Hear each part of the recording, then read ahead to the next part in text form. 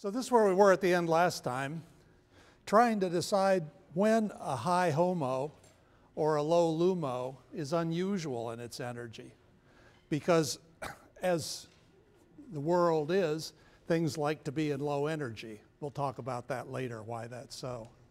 But that means that electrons tend to be in the occupy the low energy orbitals and not the high energy orbitals. So that empty orbitals are almost always higher than any occupied orbitals. So if you want to get good energy match, and therefore mixing, and therefore bonding, right? The occupied orbital that you're interested in must be unusually high, and the vacant orbital must be unusually low. So the task we have is to recognize what orbitals should be unusually high and what ones should be unusually low. And if we can find the unusual ones, then we'll know what's reactive, be able to identify functional groups. Okay, so unusual compared to what? Compared to normal occupied and vacant orbitals. That is, in organic chemistry, or in most kinds of chemistry actually, carbon-carbon, carbon-hydrogen bonds are occupied orbitals, not unusually high. They're our standard of usual. And the antibonds, corresponding antibonds, are unusual, are the usual vacant orbitals. So what can make things unusually low or unusually high? When the valence shell orbitals, that if they bonded would go down and up, don't bond with anything, don't mix with anything, then they'll be unusual. Second, if the orbitals don't overlap, then they don't go down and go up. Third, if you have an unusual atomic orbital, these are made of carbon and hydrogen going down. But if you start with something that's unusual, unusually high or unusually low, then the things that come from it will be unusually high or unusually low. And finally, electrical charge. So right at the end last time, we were looking at the first example, unmixed valence shell atomic orbitals. So we saw that the simplest of all acids, H+, of course, is unusually, if it were occupied, it would be unusually high for an occupied orbital, right? Because it hasn't gone down. But it's vacant, and it's unusually low for a vacant orbital because it hasn't gone up. And so on with these others, an unshared pair on nitrogen, or a little less so on oxygen. A vacant orbital on boron that's not bonding with anything is an unusually low LUMO, even though orbitals on boron are not unusually low because the nuclear charge isn't very big for something that's using a second n equals 2 quantum level orbitals, valence orbitals. It's an unusually low nuclear charge for that. So the orbitals are unusually low, are unusually high in energy, not being attracted by more protons. But it's low for a vacant orbital if it hasn't mixed with anything. Okay, and finally, notice that some of these are charged. H+, plus means that's a good place to put an electron, right? So unusually low. OH minus, unusually high because of the negative charge. CH3 minus, especially high. So this slide also shows the fourth point, that electrical charge makes a difference on how normal occupied and vacant orbitals are. Okay, so these unusually low vacant orbitals are acids, like H+. Unusually high occupied orbitals are bases, like OH minus, as we just showed on the previous slide. That means that you can mix the high HOMO of OH minus with the low LUMO of H+, and two electrons, the ones that were on the OH minus, go down in energy, and that makes a bond. And our notation for showing that is to draw a curved arrow, and it gives water. Now, think carefully about what a curved arrow means. It's not the same as a straight arrow. A curved arrow designates a shift of electron pairs. It doesn't show that this atom moves from here to here. It shows that a pair of electrons shifts. And that pair of electrons goes from being on the oxygen to being between oxygen and hydrogen to form the bond. So you start the curved arrow where the electron pair is at the beginning, and you end the arrow, put its point where it's going to be in the product, right? So it's not showing that an atom moves from here to there. It's showing that the electrons that were formerly on oxygen are now between oxygen and hydrogen. The effect of that is, of course, to pull the hydrogen to the oxygen. But that's not what's being shown by the arrow. What's being shown by the arrow is how the electrons are moving in our picture. Okay, so there's a case. Now here's another base with the same acid. And we draw a curved arrow there and show making an ammonium ion out of ammonia. Or we could use the same base with a different acid, the low vacant orbital of BH3, and draw the same curved arrow and make this anion, make the boron-oxygen bond. Or we could start with completely different ones. We could start with ammonia, not OH minus, not Arrhenius's acid, Arrhenius's base, but ammonia, not Arrhenius acid, H plus, but BH3. But it's exactly the same reaction. The high HOMO mixes with the low LUMO to form a new bond. Okay, so that's what curved arrows show. And don't confuse it by trying to draw molecules or atoms moving and showing a curved arrow. If you want to show them moving, draw some other kind of arrow. Draw a dotted arrow or a straight arrow or a wiggly arrow or something. But the curved arrows have a very specific meaning. Now, the second reason that things can be unusually high or low is because they don't have much overlap. Notice in the first case, it was just an extreme case of that. There was no overlap at all. The orbitals were just there. But even though the orbitals are mixed with something else, if the overlap is poor, they haven't changed very much. They still look very much like they did originally, right? So a good example of not having very good overlap is the side-to-side overlap of p orbitals. The pi overlap, you remember from looking at those curves of amount of overlap for different orbitals versus distance. The pi overlap isn't very big. So even though the p orbitals start a little higher on carbon than they do on hydrogen or normal bonds of carbon that have S character in them. They start a little higher, but they don't mix very much, right? So the pi orbital is unusually high, and the pi star antibonding orbital is unusually low because they didn't go down or up very much, okay? Now, which of those do you think is more remarkable in its highness or lowness? Which do you think? So for this reason, the carbon-carbon double bond could behave either as an acid or as a base, right? High occupied orbital makes it a base, low vacant orbital makes it an acid. And indeed, it does have both kinds of reactivity. But which do you think is more pronounced? Which would be more familiar? How high the occupied one is, or how low the vacant one is? Lucas, what do you say? How low the vacant one is. And why do you say so? Because electrons have to absorb. They would like to move into a position of an energy as close as possible to it. Yeah, but on the other hand, the electrons of the pi want to move into something else. There are lots and lots and lots of electrons. Oh no. Well, there are even more vacant orbitals than there are electrons, right? Because you also have starring electrons that will, like in a normal carbon atom. Let's just look at the picture. Yeah, Catherine? I think the HOMO is more unusual because it's farther away from the usual. The HOMO is further above the normal bonds than the LUMO is below the normal antibonds. Why?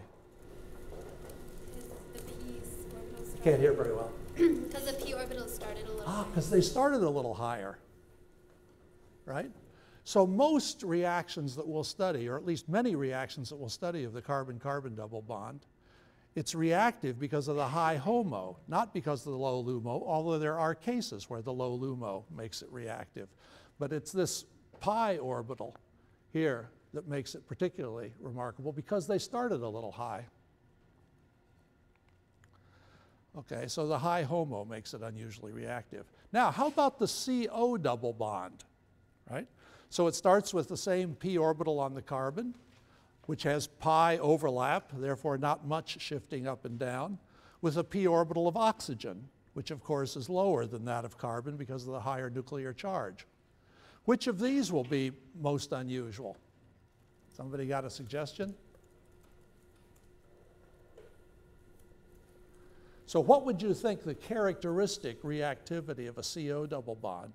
Would it be reactive mostly as a high HOMO, that is as a base, or mostly as a low LUMO, which is more unusual compared to what we compare things with? Andrew? It's a low LUMO. Why? Because, well, again, it's further away from its source. And why is it further down compared to what we usually compare? Why does the pi star C double bond O, why is that orbital so very low?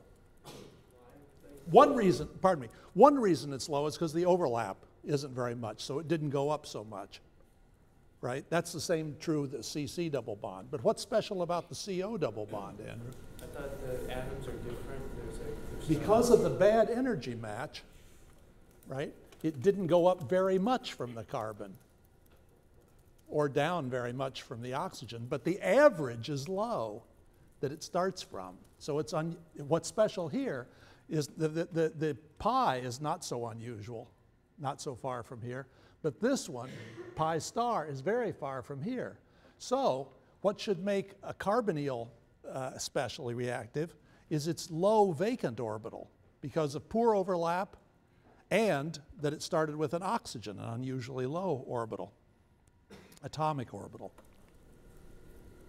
Okay. We saw another example here. This three-membered carbon ring is unusually reactive for a carbon-carbon bond. That is, the electrons in that carbon-carbon bond are not shifted down so much. And the antibond is not shifted up so much as in normal carbon-carbon bonds. Why? What's special about the bonds in the three-membered ring? Kevin? Well, two of them are bent. Ah, they're bent. And what does that mean? It's greater than 90 degrees. Yeah, but they're bent, so what? Overlap, so they're What- greater overlap. Doesn't overlap as well, so it doesn't go up and down as much, right? So another example of poor overlap. Okay, or you could have an unusual atomic energy orbital in the molecular orbital. For example, how about a CF single bond, right? So the overlap can be perfectly good. It's a regular old sigma bond straight on, right? But the fluorine starts very low. There's bad energy match. So the pi star isn't so very different from a vacant orbital on carbon, unusually low as a vacant orbital. So it should act as an acid. Things that have high HOMOs should come up and react with that sigma star of CF. It's an unusually low LUMO. Can you think of what the flip side of that? How could you have something like this, a carbon bonding to something, that for the same or analogous reason would have an unusually high occupied orbital? What would you want the carbon to bond with? Choose an element. Lithium. Lithium. Why lithium? Because you looked at the PowerPoint? Why lithium? Because it has its valence electron is it's easy for the valence electron to be given away Why? because it would be stable as a lithium plus 1 ion. Why? Because That's restating the same thing, right? because What's different about lithium?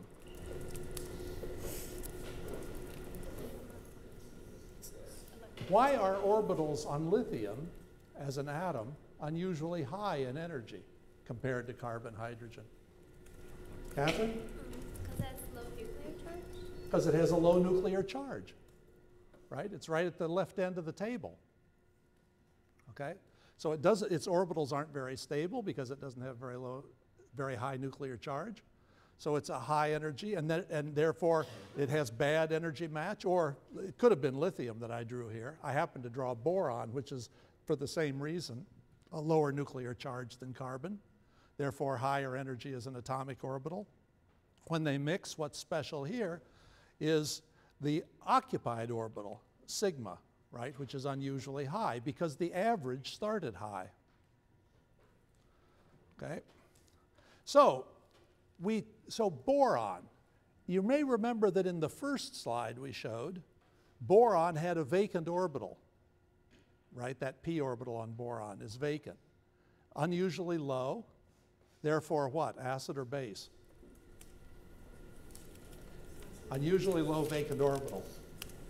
Which does that make it? Acid. So BH3 should be an acid, right? But what I just showed you is what, Shai? On the previous slide, we'll go back to. Yeah, the BH. It has an unusually high HOMO BH3. So what does that make it, Shai? Would make it a base, but. So is it an acid or a base? Wilson? It's both. And what does that suggest? If the same molecule is both an acid and a base, what do acids react with? So what if the same molecule is an acid and a base? It's going to react with itself. Two of the molecules will react with one another. Okay, and that's why you can't do a crystal structure of BH3. Because BH3 becomes B2H6. Let's look at how it happens. So there's the low LUMO that makes BH3 an acid. What's the high HOMO? What's the high HOMO of BH3? In localized terms. I don't mean these big things that go over the whole molecule. It's the BH bond, right, which was poorly matched in energy and so on. So there. Notice that the BH bonding electrons are big on hydrogen, small on boron. We saw that last lecture. Okay? So they should overlap like this, right? And the vacant orbital on BH3 should stabilize, or the vacant orbital on the B should stabilize these high energy electrons in the BH bond. But now you could imagine many different orientations of the top molecule that would allow overlap. Do you know why I chose this particular orientation?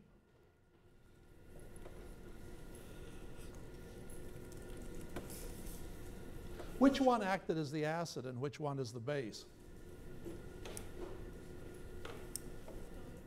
The one on the bottom, the vacant orbital, acted as an acid. The one on the top acted as a base. So what other possibility is there? Yunju? So then there also, you could reverse the roles. Aha, you could have, so that would make, notice incidentally, what I forgot to mention here, is that there are 3 nuclei being held together by that pair of electrons now. Originally, the top molecule, that pair of electrons, mostly on hydrogen but partly on boron, held the hydrogen and the boron together. Now that same pair of electrons is attracted, is helping form a bond with a boron, the bottom boron. So in fact, that's an unusual kind of bond because it's bonding 3 nuclei together, not just 2. It's doing double or perhaps triple duty. So we need a new symbol to talk about such bonds. And a reasonable one would be a bond that looks like that. It's a Y bond. We could make it blue. Okay. But now we have, as Yunju said, the vacant orbital on the top and the high occupied orbital on the bottom. And they can do exactly the same thing. So we have 2 of these 3-center 2-electron bonds, right? 2 electrons holding 3 atoms together, right? Or we can draw it that way, right? And that's the structure of B2H6. 2 of the pairs of electrons are each bonding 3 atoms together instead of 2. Any questions about this? Yeah, Allison? Is that what the dotted line means versus Yeah, the dotted just means it's a little different. You could draw the solid Y if you want to. There's no really standard notation for that.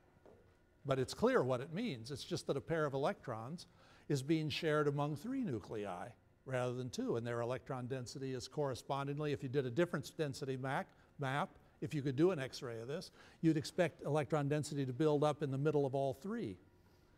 Yeah, Claire? This may seem like a stupid question, but a high HOMO we've talked about as a base, and a low LUMO we've talked about as an acid. Yeah. And the low LUMO is unoccupied, so it's, I mean, think about it like this, it's sort of receiving electrons. Right. But generally, bases are supposed to receive electrons instead of acids, and... No, you got it backwards. Do I? Yeah. Oh, okay. Because H plus is an acid, right? So it obviously can't give up electrons. There aren't any electrons. An acid accepts electrons. Okay?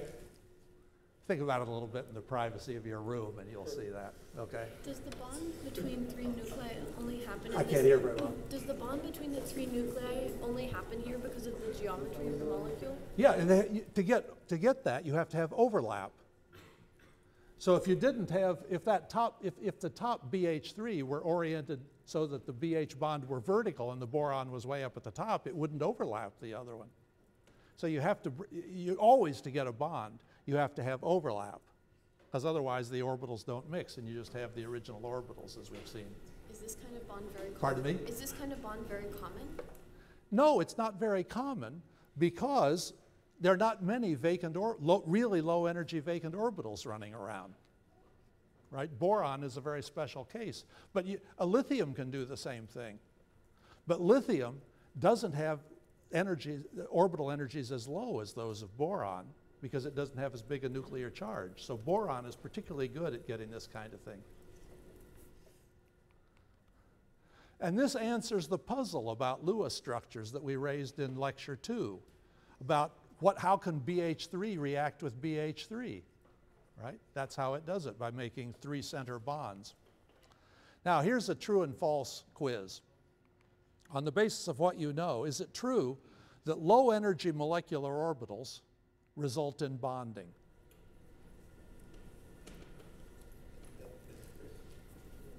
True or false? I don't think you trust me anymore. We've been saying that when you get those low orbitals, right, things come together, you get a low orbital, that results in a bond. Lots of overlap. Can't talk you into it? Good. That's false. What makes a bond is lowered energy orbitals. It's when things come together and the electrons get more stable. It's not how low they are, it's how much they're lowered by the coming together, because then pulling apart they have to go back up again. So it's not whether they're high or low, it's whether they get lowered. Okay? Now, compared to what? What do they have to get lower compared to? Yunju? It's kind of like how in Irwin and Goldilocks we showed the antibonding and bonding, so wouldn't it be the reactants? You can say it's something in fewer words than that. Yeah. What do you compare to? When you say energy is lowered, and that makes a bond, what's it lowered compared to? Christopher?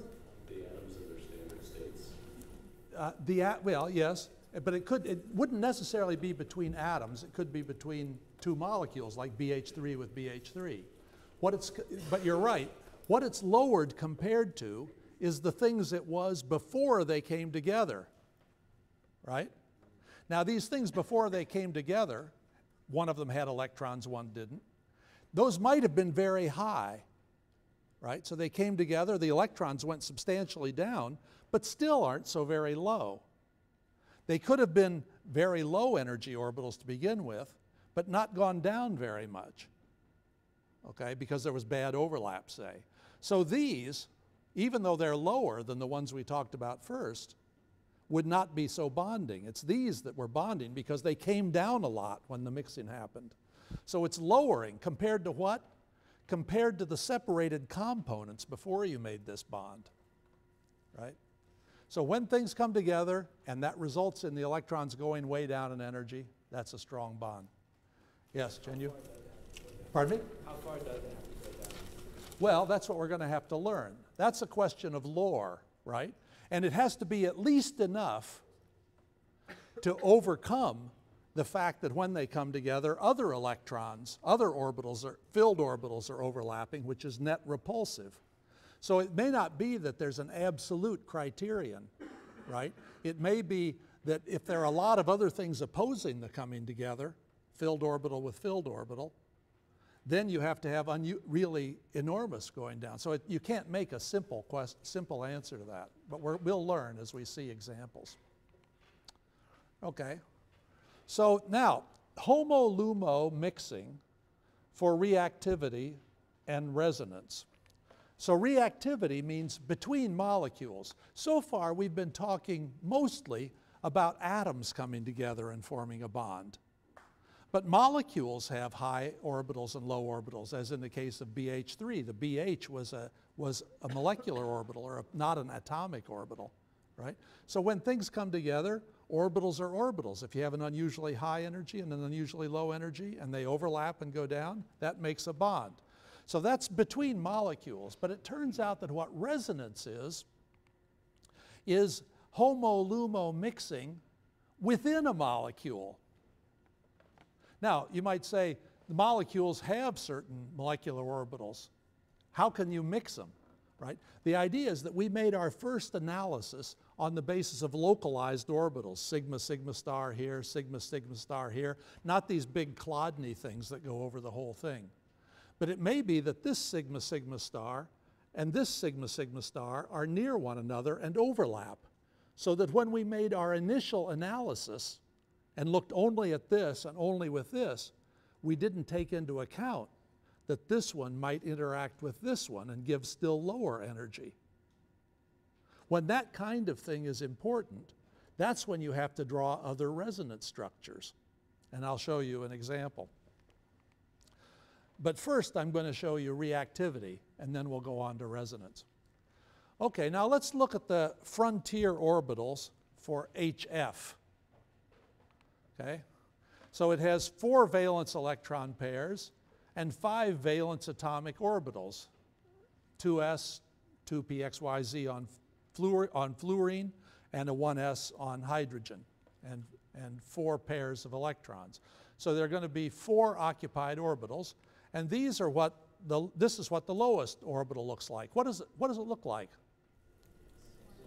Well, it's a 2s orbital, the 1s being the core on fluorine, but it's made up of atomic orbitals. Is it exactly a 2s of fluorine? Does it look like a sphere on fluorine? Allison, you're shaking your head. A little bit distorted. And how did it get a little distorted? What did we mix with the F orbital? The H. A little bit of the 1s on hydrogen. It's mostly the F on fluorine. Why? Because the fluorine's way down in energy, so the best combination is mostly this. But you can see that it's a little bit egg-shaped, a little bit drawn out toward the hydrogen. Okay, so it's mostly a 2s of fluorine, but a little bit of 1s on hydrogen. Right? Now here's the next one. What's that mostly? Can you see?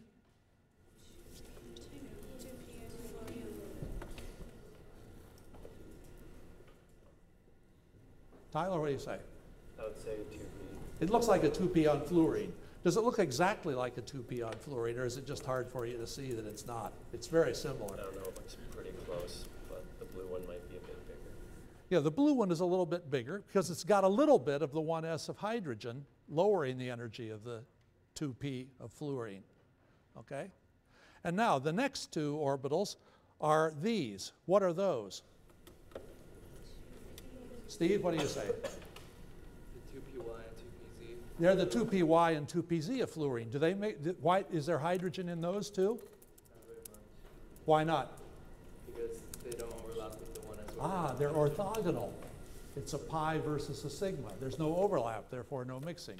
So those are the occupied orbitals, and the 2p's have the same energy.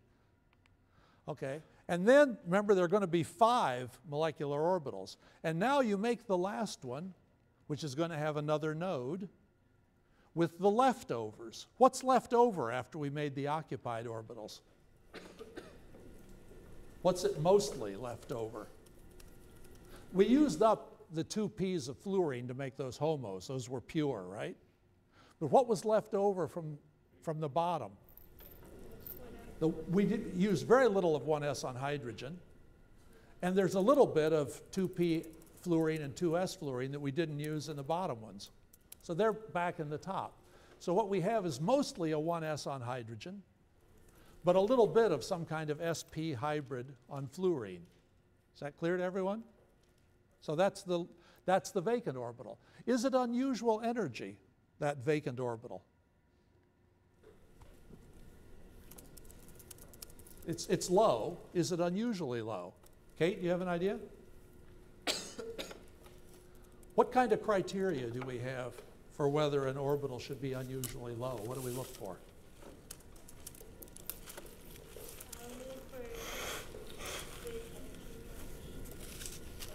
Overlap? Energy match? How about this case? Good overlap? Quite good overlap. It's a hybrid orbital on fluorine pointing right toward a hydrogen. Good overlap. How about the energy match? Kate?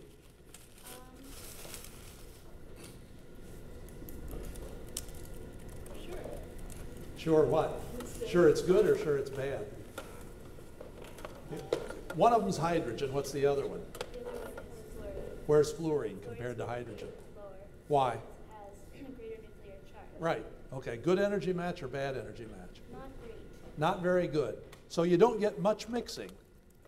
And you know that already by looking at the picture because you didn't mix it very much. It's almost all 1s of hydrogen.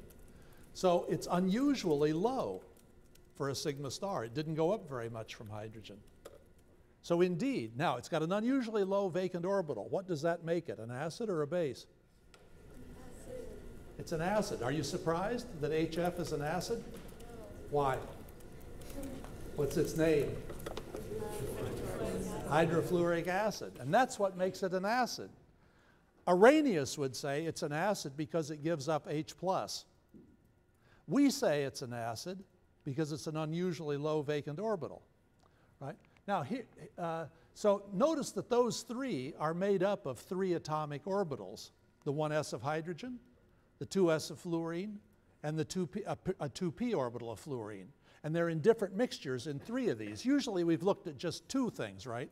There's one atom, atomic orbital, and another one, and they mix, right? A pair. Here there are 3 going in to give 3 molecular orbitals. But still you can see quite easily why they should be the way they are, why the bottom ones are almost pure fluorine and the top one is almost pure hydrogen. Okay, and so that top one is sigma star, the LUMO, the unusually low LUMO. Lucas? How can we be sure that the 1s of like a low nuclear charge hydrogen is going to be that much different from like the really high nuclear charge 2s of fluorine? Yeah, this you have to learn, and I'm going to show you very soon how we can tell that kind of thing. Okay, there's a different picture that was made in 1973 of the same thing. These pictures were drawn just a year or 2 ago, right? But this is, you can see the same thing. It's drawn at a different contour level. It was based on a different calculation, but you can see it's the same thing. And we'll notice that how many nodes does this thing have that are clearly visible? 2 nodes, right, between the H and F. That one is antibonding, right? When they came together, they canceled in the middle rather than reinforcing. There's another node there. But notice that that didn't have anything to do with the bonding. That was already there in the atomic orbital you started with. So it didn't have anything to do with lowering. It didn't have anything to do with whether the thing was bonding or antibonding. The pink node had to do with whether it was bonding. That came when they came together, right? It's unfavorable, so it's better for them to come apart. But if they come apart, you don't do anything with the blue node. It's still there. It's part of the atom. Okay? So you have to recognize that there are 2 kinds of nodes. There are nodes that were there already, atomic orbital nodes, and there are ones that are associated with the coming together. And that's what makes something bonding or antibonding. this particular case, it's antibonding. Okay, now let's look, instead of HF, let's look at CH3F. Sam? Why is it called a frontier? Because you have occupied orbitals, and then you have vacant orbitals. And the ones you're interested in are the lowest of the vacant and the highest of the occupied at this border between occupied and vacant orbitals. Okay, so this one has 7 valence pairs of electrons. So you're going to occupy 7 orbitals. And here's what they look like, the 7 that are occupied. What's the very lowest one? Mostly. It's the 2s of fluorine, right? And what's the next one? Well, it's CH bonds all mixed together, right? But also a little bit of a p orbital on fluorine. It has the blue sort of toward the front, and a little bit of that red behind as part of the p orbital on fluorine. So it's a mixture of the CH bonds and of the p orbital on fluorine. And then we have these others, some of them coming in pairs. And those are the HOMOs because we have 7 occupied. And let's look at them a little more closely and compare them with each one with the one beneath it. And I'll draw another picture too of that older kind for making this comparison. And we're interested in what is it that went together to make these orbitals, and why is one lower in energy and the other higher? So what do you see on the top orbital, say, this one here, the top left? What's that made up of? What is it on the left side? Sophie, what would you say the orbital is on the left side of that? Right. This part here is a 2p pi, right, orbital of fluorine. Now, what's this thing on the right here, the dashed bit down here? If you just saw that without any of the rest of it, what would you say that was? It's more than a 1s on hydrogen. That would be spherical. It's at a certain contour, the CH bond. You see that? So this is electron density in here bonding between C and H. And these two on the top are little bits of CH bonds as well, mixed together. So what this orbital is a mixture between some combination of CH bonds on the right and the p orbital of fluorine on the left. Now, is it a favorable or an unfavorable combination of the fluorine orbital with the CH orbitals? This one up here. Is the interaction between the fluorine orbital and the CH orbitals bonding or anti-bonding? Becky, do you have an idea? Are they building up electron density in between or having a node in between? There's a node in between, so that's anti-bonding. What's the orbital on the bottom? This one. That's the same components, but it's the bonding combination. So this is the favorable combination of those, and this is their unfavorable combination. So this lower energy one is favorable, and the upper energy is unfavorable combination. How about here and here? Can you see what that is? What's on the left here? That lump of red and this lump of blue.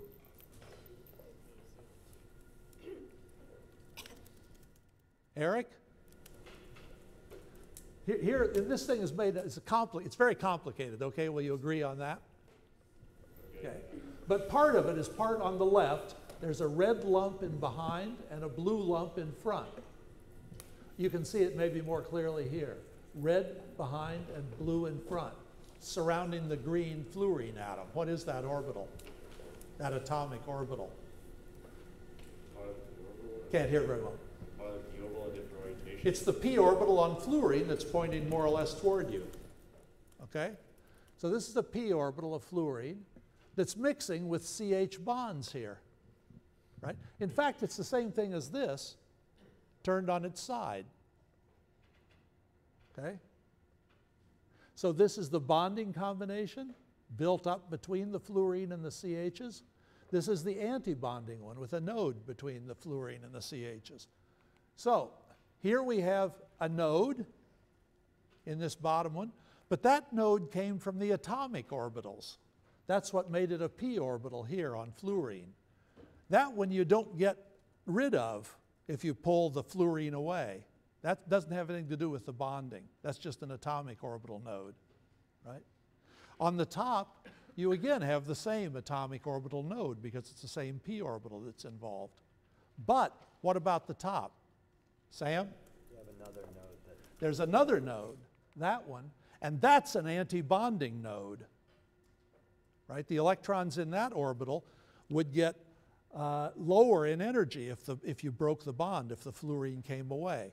So the pink nodes are the ones we're interested in, the antibonding nodes, not the ones that are just part of the atomic orbital. Okay? Now, we're getting to Lucas's question. So this thing down here is made up of fluorine and CH. The one here is made up of fluorine and CH, right?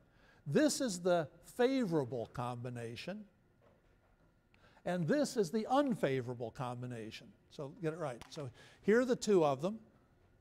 They come together when the F comes up to the methyl, right? And you get a favorable one and an unfavorable one.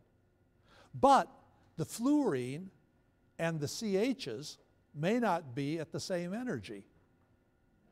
How do you know which one's lower? That's your question. Is the fluorine lower, or is the CH lower, or are they about the same? Now, how are we going to tell? If the fluorine is lower and they come together, what does the lower one look like, mostly? Fluorine.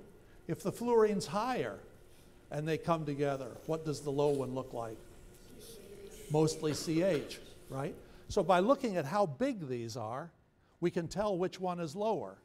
So when we look here, we see that here, I would say they're pretty similar left to right. There's not much difference between a 2p orbital on fluorine and CH sigma bonds, not much difference. But to the extent they're different, I would say, looking at this, that the CH is a little bigger here and the fluorine is a little bigger here. Would you say that? So which is lower, a CH sigma bond or the p orbital of fluorine? CH sigma bond would be a little lower than fluorine. Not much, though, pretty similar. So they're about the same, as we say, but if you have to make a choice, the CH is a little bit lower in energy. The fluorine's a little higher. Okay. Now, there's also a vacant orbital made up with the leftovers here, some of the leftovers. And what's that? Let's look at a different picture of it. So this has 3 nodes that are obvious. There's one that's near the fluorine atom, a node plane that goes back, the furthest to the left. Everyone see that? Is that a anti-bonding node, or is that an atomic orbital node? That's part of the fluorine atomic orbital. It's some hybrid on fluorine, right? And the same is true at the CH end. There's a node that's an atomic orbital node of the carbon, right? But what's important? Between those other two is what's between the fluorine and the carbon and the CH3, and that's antibonding. So the LUMO is a sigma star antibond between C and methyl.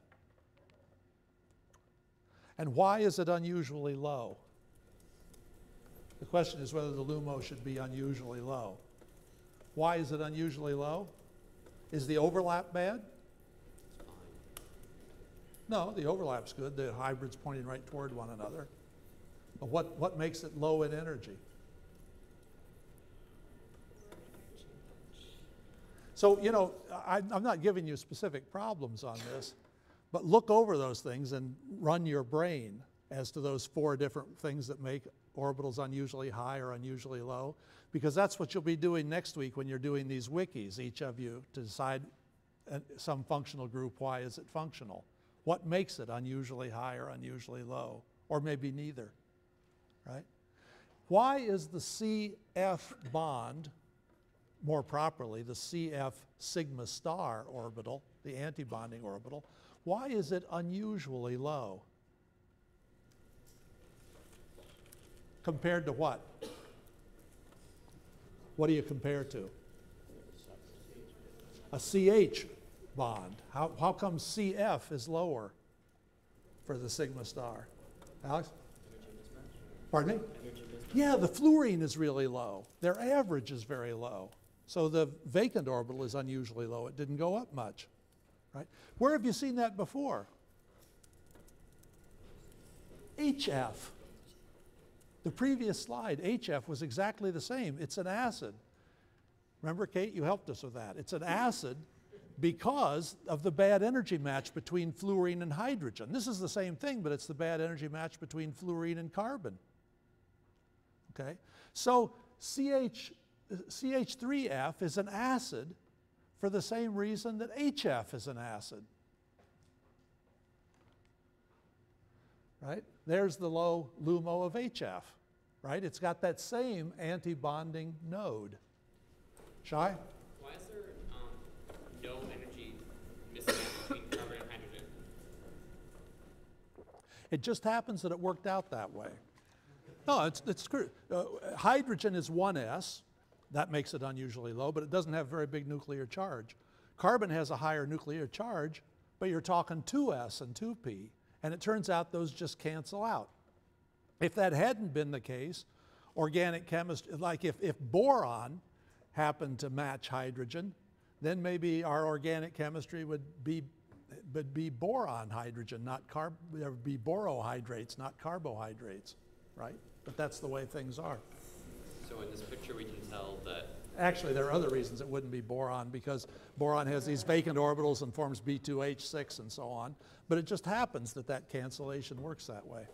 Lucas? just by looking at this picture we can say that CH3, that there's poor energy match because the orbitals around fluorine are much smaller than those around let's CH3. look at the next slide here. Is it this one? No, we're going to get to that. If you looked at ones that were very badly mismatched, then the favorable and unfavorable combinations would be very dramatic. And actually, you've already seen that in HF. Okay, we have 1 minute to start this. Okay, so we're going to look at how CH3F behaves like HF, right? Both of them are acids. So first we'll look at HF, and next time we'll go on to CH3F. So here's HF.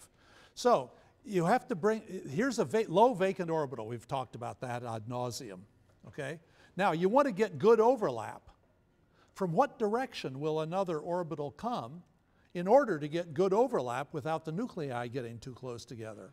Obviously it'll come from off in the right where this orbital is big, where you can get a lot of overlap without getting close to the nuclei.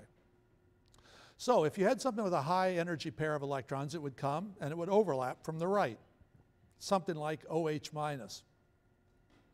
And you draw a curved arrow to show those electrons, the high HOMO of OH minus, being stabilized by the vacant orbital of HF. And how would you draw the curved arrow? Where would it start? Where would it end? To show the electrons of OH minus forming a bond with OH bond. You'd start from the pair of electrons that you're talking about, and you'd end between H and O, right?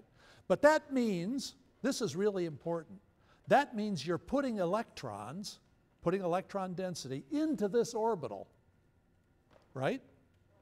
What effect does putting electrons in that orbital have on the HF bond? Okay, the curved arrows, blah, blah, we did that. Sherwin? It's like it pushes them. It's what? What do you call that orbital? What's the name of the orbital that we're putting electrons into? The 1s. It's sigma star. It's mostly 1s on hydrogen, but it's sigma star. What does star mean? What does it mean if you put electrons in? The bond will break, right? It has that anti-bonding node.